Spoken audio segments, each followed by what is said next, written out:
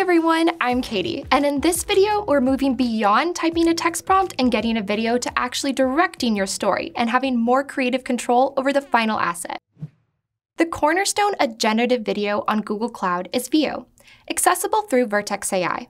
Veo gives you state-of-the-art cinematic quality, but its true power lies in its ability to take input beyond just a text prompt, allowing you to guide the narrative and ensure visual consistency across multiple shots. Today, we're going to dive into 3 key features that transform Veo into a powerful filmmaking tool: interpolation, extension, and image guidance.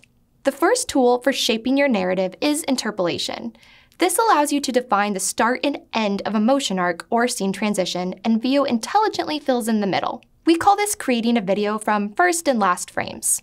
This is perfect for ensuring a character's movement begins and ends exactly where you need it to, or bridging 2 entirely different visual concepts. Let's say I have these 2 images that depict a rabbit and a chipmunk in a forest. I would like the video to start with the frame of just the rabbit and end with the rabbit sitting next to the chipmunk. In order to accomplish this, navigate to the Vertex AI Studio page and select Generate Media, and then Upload. Choose the starting keyframe, and then click on Add Ending Frame. Add the video description in the prompt box, select the aspect ratio, video length, and finally, generate the new clip.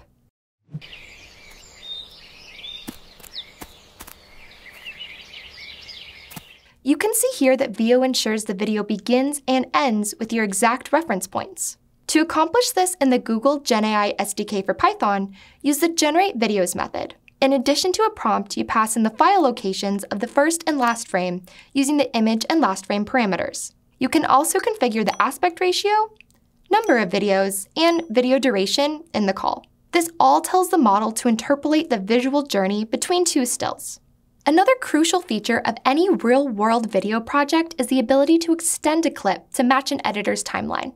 Video extension lets you seamlessly continue an existing video, preserving the visual elements, motion, and characters from the original clip. To demonstrate this feature, I'll first generate an 8-second clip of a person driving in a car. Once this video is generated, hover over the generated video and click the AI Actions icon, and then select Extend Video. In this new prompt box, you can refine the continued action. You also set the duration and the Google Cloud storage path, where the new extended video will be stored.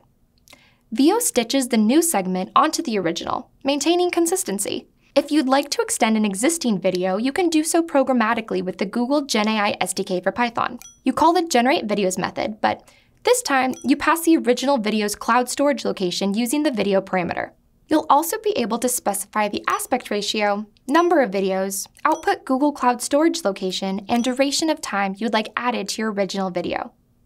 Your new text prompt then dictates the action for the next segment, creating a longer, continuous scene for your story arc.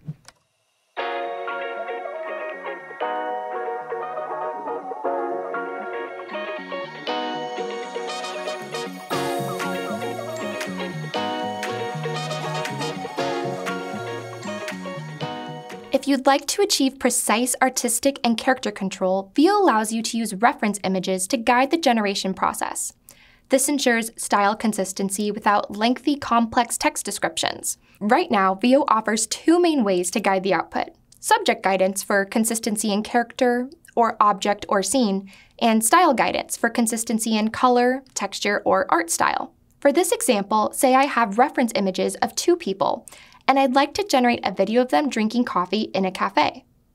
In the Video tab, navigate to the Reference section in the Settings panel. Select either Subject or Style. Then, upload your reference images of the 2 people and input the prompt. Veo prioritizes the look of your uploaded reference images to maintain consistency in the final result. To do this in code with the SDK, you use the Reference Images list within your request configuration. For each reference image, you must specify the file image location and the reference type either set to asset or style. This gives you granular programmatic control over the generated video subjects and aesthetics. It's so nice to finally catch up. It really is. It feels like ages. By utilizing these core features, interpolation to structure your scenes, extension to maintain clip length, and reference image guidance for consistency and style, you can transform Veo from a text-to-video model into a powerful AI filmmaking tool. Beyond these features, you're able to use Veo for in-painting and out-painting. This means you can add or remove objects within a video and also extend a video by generating new content beyond its original borders. All of these abilities assist in evolving your story and controlling aspects of your creative vision, which is the real game changer for content creators and developers on Google Cloud. If you're ready to test out Veo for yourself, check out the links in the description below to access the Veo documentation on Vertex AI, along with all of the code samples and getting started guides you saw in this video.